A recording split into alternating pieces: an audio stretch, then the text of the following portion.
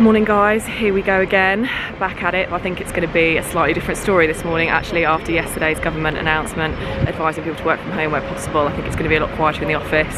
I've got to go in today because there's a few things I need to take care of, but if everybody else is working from home then I will try and observe that for the rest of the week.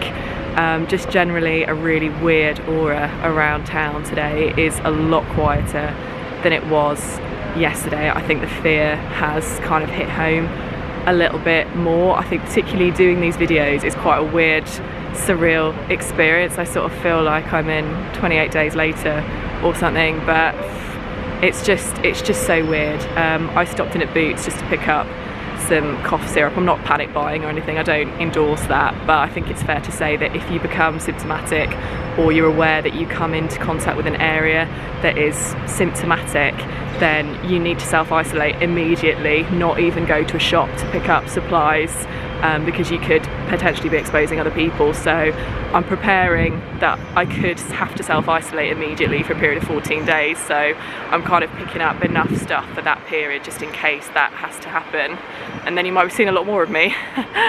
I know a law firm in London had to close yesterday or the day before because they had a reported case, so if the same thing happens to us we're all going to have to go home immediately. So I guess I'm just preparing in case that happens. I'm going to go into the office again and update you on what's going on there, and I'll check in a sec.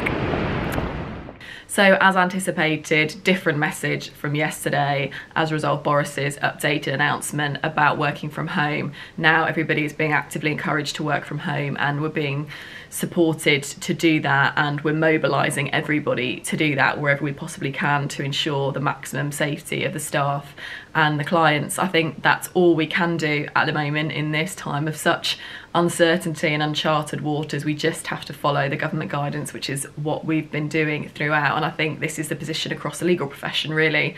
I mentioned my friend yesterday who was told to start working from home from then. We've obviously been told to start working from home from today.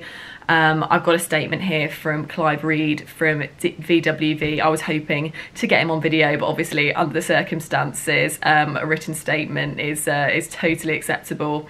So he's saying they're doing all they can at VWV to ensure the health and safety of staff and clients, aligning their approach with that of the government, mobilising staff to work from home with immediate effect, cancelling all events until early May and possibly beyond, restricting business travel to that absolutely necessary, and adhering to advice for those who may feel ill or are otherwise at risk. Tested their IT systems to help ensure agile working from home so as to ensure business continuity, and they've set up a dedicated resource centre to help clients deal with FAQs, etc. So really all hands on deck across the legal profession to make sure that everybody is kept absolutely safe, but also our businesses are as operational as possible under the circumstances. In terms of the court system, again, at the moment, still things seem to be going ahead, business as usual. I've been following the tweets to see what's going on. Dominique Smith tweeted to say that she was trying to get a trial vacated because one of her witnesses had suspected symptoms. The help desk said no, but luckily a judge saw her tweet and did allow her to vacate that trial. So obviously adjustments are being made, but obviously the system is kind of overwhelmed at the moment, probably with inquiries and people trying to get things changed and moved. So it may take a little while to get things vacated and get things moved around. I mean, it normally does with the court on a normal day, so heaven help us trying to get anything sorted at the moment. Also, John Hyde tweeted as well that the SDT, that's the Solicitors Disciplinary Tribunal, is going to shut after this week. Yes, it means nobody's going to get struck off. Well, not for a while anyway. So they're obviously bearing in mind the consequences and the safety issues surrounding this. I suspect that only vitally necessary hearings and trials will go ahead. I also understand that from Barrister Blog that trials which are more than 3 days are going to be postponed, and I suspect all trials involving juries will probably be postponed realistically, unless they're absolutely essential public interest pieces or public interest cases, and I think that's probably the case with a lot of hearings as well. I think with our hearings, we might try and get them shifted to an audio conference or a video conference wherever possible, because we don't really want to halt case progression unless it's absolutely necessary.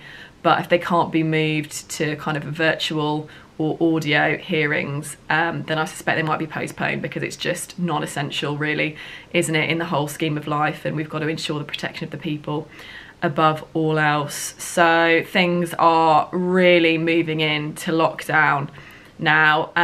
In terms of my situation, I mean, obviously I'm now gonna work from home. I am gonna go into the office, I think, occasionally, just to get files, get things done, but where I am doing that, I'm gonna isolate. I watched a video which one of my friends who's an ex-Marine commando posted, which I'll link at the end actually, which basically just explains how helpful it can be to ensure separation, how much this can actually help control the spread of the virus. So I think wherever I do have to be in contact with people, I'm going to make sure I keep a safe distance wherever possible. But that, you know, that is difficult in an office environment, because inevitably you might be able to sit a few meters away from somebody, but then you go into the toilet and there's people in there, or you go into the cafe. So I mean, the safest thing you can do is isolate as much as possible, I think, and try not to put yourself in situations where there are other people around, to just try and limit the spread.